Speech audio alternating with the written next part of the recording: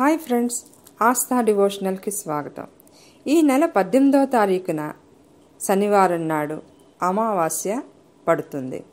ఆ రోజున రాజయోగం ఉన్నవారు రాజయోగాన్ని అనుభవించలేకుండా, గ్రహ దోషాల వలన రాజయోగం అనుభవించలేకపోతున్నట్లయితే ఈ శని అమావాస్య నాడు రావి చెట్టు దగ్గర చిన్న ఉపాయం చేసి, అంటే దీపదానం చేసి వారు రాజయోగాన్ని పొందగలుగుతారు.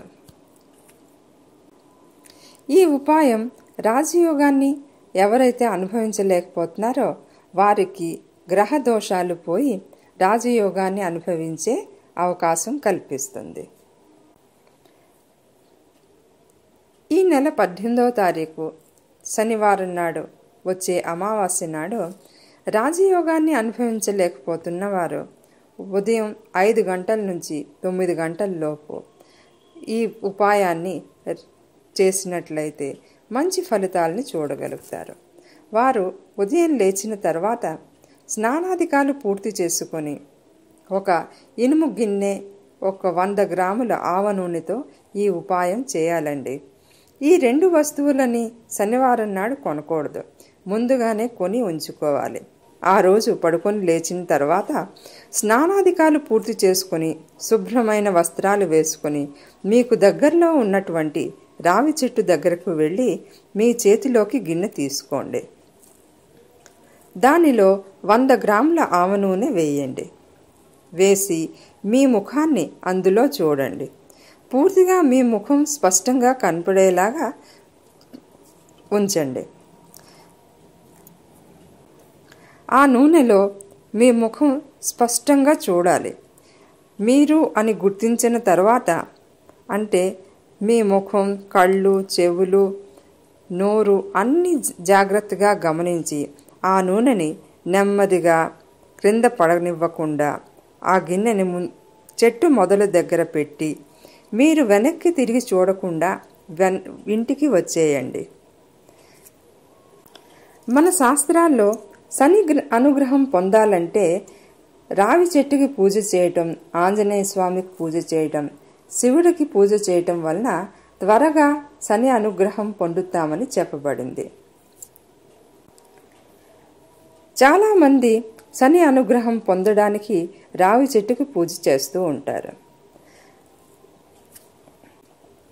అయితే ఈ పూజని ఇంకో విధంగా కూడా చేయవచ్చు. ఒక నల్లని దారాన్ని ముందుగా కొనుక్కొని శని అమావాస్య నాడు తల నుంచి కాలి వరకు కొలిచి దానిని ఒత్తిలా చేసుకొని ఏ నూనె అయితే రావి చెట్టు దగ్గర పెట్టారో అందులో ఈ ఒత్తి వేసి వెలిగించి వెనక్కి తిరిగి చూడకుండా వచ్చేయాలి. ఇలా చేసినా కూడా లాభం దొరుకుతుంది. అయితే ఇది ఉదయం పూజా విధానం. ఎవరైతే ఈ పూజను చేస్తున్నారో వారు సాయంత్రం కూడా పూజ చేయాలి. కొందరికి శని ప్రభావం మంచిగాను, కొందరికి చెడు ప్రభావాన్ని కలిగిస్తుంది. ఈ ఉపాయాన్ని చేయడం వలన తత్క్షణమే అన్ని బాధల నుంచి, అంటే ఆర్థిక పరంగా, వృత్తిపరంగా, కుటుంబ పరంగా, బిజినెస్ పరంగా తత్క్షణమే అన్ని కష్టాలు దూరం అవుతాయి. విదేశాల్లో ఉన్నవాళ్ళు కూడా ఈ ఉపాయాన్ని చేయవచ్చును. అయితే విదేశాల్లో ఉన్న వాళ్ళకి రావి చెట్టు లేదు, ఇనుము గిన్నె లేదు, ఆవ నూనె దొరకదు అని అనిపించినట్లయితే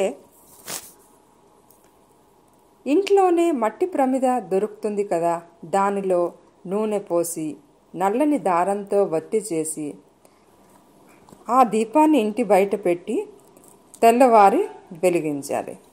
ఒకవేళ మట్టి ప్రమిద కానీ దొరకని పక్షంలో ఒక గాజు గిన్నె కానీ స్టీల్ గిన్నె కానీ ఉపయోగించి దీపం పెట్టవచ్చు. అయితే దీపం పెట్టిన తర్వాత దీపం కొండెక్కిపోతుంది కదా, ఆ గిన్నెని లోపలికి తీసుకుని వచ్చి కడిగి మళ్ళీ మీరు దాన్ని వాడుకోవచ్చు.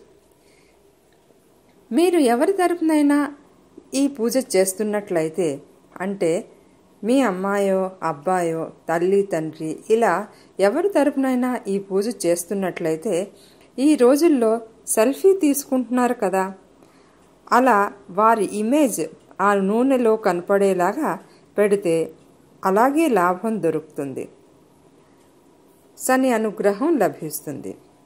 ఈ వీడియో పార్ట్ 1. పార్ట్ 2 వీడియోలో సాయంత్రం శని అమావాస్య నాడు చేయాల్సిన పూజా విధానం గురించి చెప్తాం.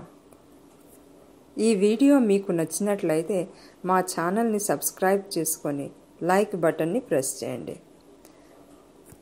Thank you. ఈ 2 పూజల్ని ఫాలో చేసి శని అనుగ్రహాన్ని పొంది రాజయోగాన్ని అనుభవిస్తారని ఆశిస్తూ సెలవు తీసుకుంటున్నాం.